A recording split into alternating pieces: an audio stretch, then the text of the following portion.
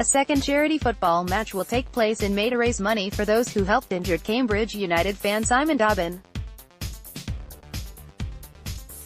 It's 4 years since Dobbo, 45, was left hospital paralyzed from the neck down, unable to walk or talk when he away ambushed by thugs during an away game.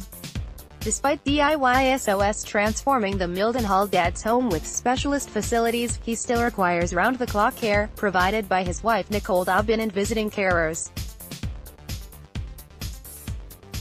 But the costs of providing this are ongoing and without the help of strangers, especially in the beginning. Nicole admits the family would have been unable to cope with the cost of household bills.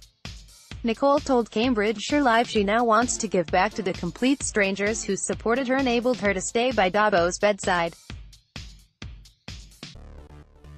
Cambridge fan Simon Dobbin with wife Nicole at Cambridge United for the game against Portsmouth, the 16th of October 29. Image, Warren Gunn, giving back to those who helped Simon Dobbin. This include the Ryan Smith Foundation, set up by a Lincolnshire family whose son suffered severe brain injuries in a bicycle crash, and the family of cerebral palsy sufferer Owen Coleman, who volunteered during the DIYSOS renovation work. Nicole, 47, who has had to give up work to care for Simon, said, "The Ryan Smith family really supported me financially and especially with what to expect with Simon when he came out of a coma. This match will be the first time we have met them." And Owen's dad gave up 9 days paid work to help us on DIYSOS. Flyer for forthcoming Simon Dobbin charity football match. Nicole says she is also keen to team up again with Dave Botwood Easton, who organized the first charity match for Dobbo in 2017. "The first charity match was a year in planning, and from that we have gone on to be really good friends," she said. Together they hope to the football match and family fun day will raise at least £5,000 for the two charities.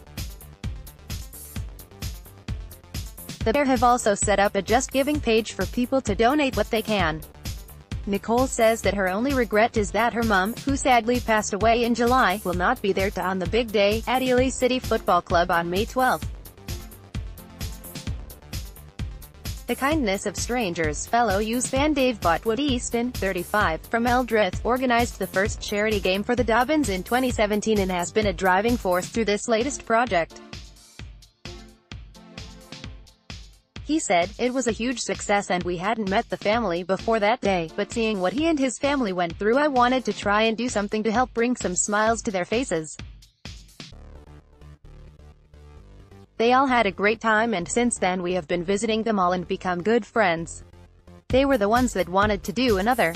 The lineup for my side is mostly fans and the ex-players have mentioned earlier and awaiting for a couple more to get back in touch." Dave's team will include ex-Cambridge United and Peterborough defender Dean Hooper, ex-Cambridge United midfielder Rob Wollaston, Cambridge United legend John "Shaggy" Taylor and a few more to be added once confirmed. They will take on the Arsenal charity team on May 12 at Ely City FC for a 1 p.m. kickoff.